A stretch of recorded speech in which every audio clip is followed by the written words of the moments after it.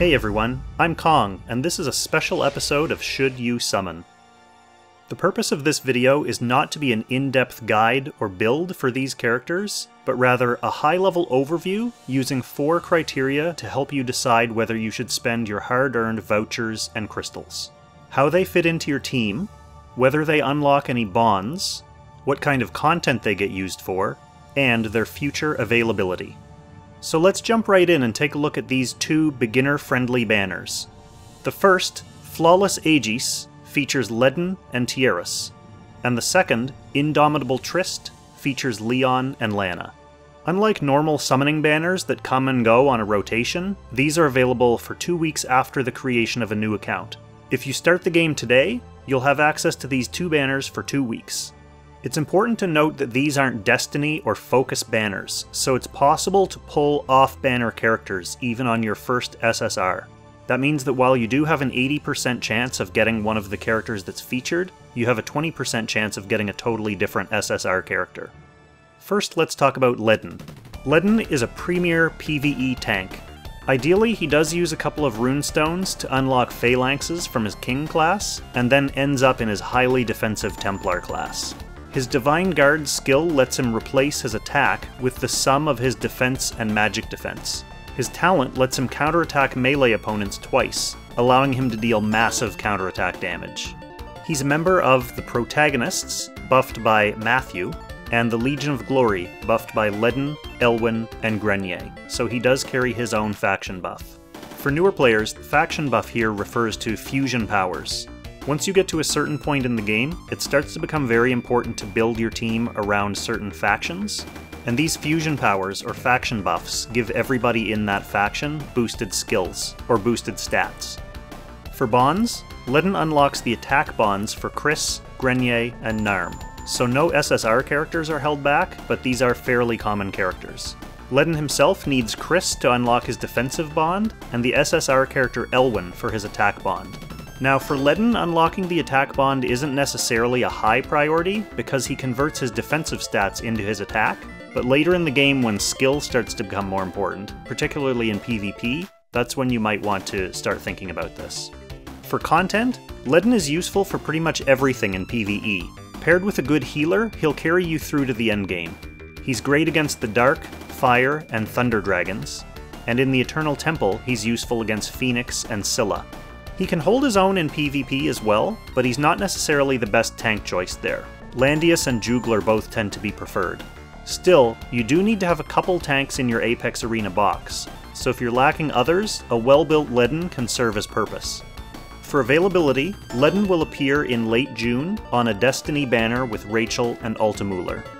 Tiaris is hands down one of the best characters in the game. She's a mobile healer with great support skills in Attack Blessing and Miracle, as well as a talent that gives surrounding heroes ongoing passive healing. Tiaris, paired with a strong tank, forms the core of many successful teams. People jokingly use the term Pocket Tiaris to refer to a Tiaris that basically follows a tank around the map, keeping them alive. She's a member of Protagonists, buffed by Matthew, Origins of Light, buffed by Dehart, Juglar, and Freya, and Princess Alliance, buffed by Shelfaniel and Luna. She unlocks the defensive bonds for Gerald and Layla, and the attack bonds for Dehart, and those are the 2 characters that she needs to unlock her own bonds as well. For content, she's used for everything. I'm not even exaggerating. In PvE, she's useful for story, time rifts, event challenges, secret realm, joint battles. This includes ancient beckoning battles against Hugin and Munin, Jormungandr, and Needhogg. She's also a solid meta pick in PvP. Every box needs a handful of healers, and she's one of the best. She should be returning in late April on a Destiny banner with Rachel and Lana. Moving on to the Indomitable TRYST banner, we have Leon, who's an exceptionally dominant PvE cavalry unit. If you have or you can get Altamuller, his faction buff gives Leon unparalleled mobility. This led to the half-joking term Langrisser to describe Leon's dominance in pretty much every PvE activity. He's a member of Empire's Honor, buffed by Bernhardt, Leon, and Lance, so Leon does bring his own faction buff. He's also a member of Strategic Masters, buffed by Altamuller and Lanford. He unlocks defensive bonds for Bernhardt and Lana, and attack bonds for Laird and Roga. For his own bonds, he needs Laird and the SSR character Elwyn. For content, as I mentioned, in PvE he gets used for pretty much everything. He's useful in story, time rifts, joint battles, and challenges. He's strong in the fights against the Dark Dragon, Fire Dragon, and Thunder Dragon, as well as versus Phoenix and Valkyrie in the Eternal Temple, and Sleipnir in Ancient Beckoning. He's functional in AI Arena, but he doesn't show up very much in Apex Arena. Still, because he's Leon and he has such high DPS, he still can put in some good work in Apex Arena. It's just that there tend to be better DPS options there, considering the types of tanks that you usually run into. He should become available again in late July on a Destiny banner with Elwyn and Bernhardt. Finally, we have Lana. She's a powerful magic DPS hero. Her talent gives her 1 extra range on her skills, so part of her niche is being able to avoid counterattacks, even from ranged units, by outranging them. She has access to powerful single target and area of effect spells, and excellent soldiers in sorceresses. She's a member of Dark Reincarnation, buffed by Bozel, and Princess Alliance, buffed by Shelfaniel and Luna. She unlocks the attack bond for Sonya, but she doesn't block any SSR characters. For her own bonds, she needs the SSR characters Leon for her defensive bond, and Elwyn for her attack bond. As far as content, she's an excellent overall PvE character. She's one of the important puzzle pieces for defeating the Ice Dragon, and in the Eternal Temple, Leviar. She's also useful against Fenrir and Nidhogg in Ancient Beckoning. For PvP, she does have some mean skills and equipment synergies that make her a solid pick for Apex Arena.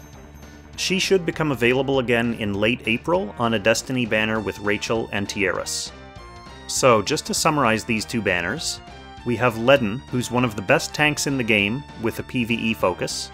He's a Legion of Glory faction buffer, and he unlocks bonds for Chris, Grenier, and Narm. Tiaris is one of the top 2 game-changing healers and one of the best characters in the game.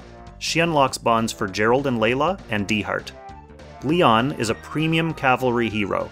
He's a faction buffer for Empire's Honor, and he unlocks bonds for Bernhardt and Lana. Lana brings powerful magic damage with great range. She unlocks bonds for Sonya. While the first banner focuses on a tank and a healer, which are staples around which you'll build your team, the second banner offers physical and magical DPS units. As a new player, you'll also have access to an ongoing quest that rewards you with a free Cherie, who is another SSR DPS character. And in general, you'll have a bit more ready access to DPS units.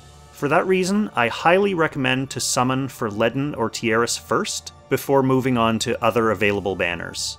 Since these 2 banners are going to be available on an ongoing basis for new accounts, it's hard to say what other banners are currently running or coming up soon, depending on when you watch this video.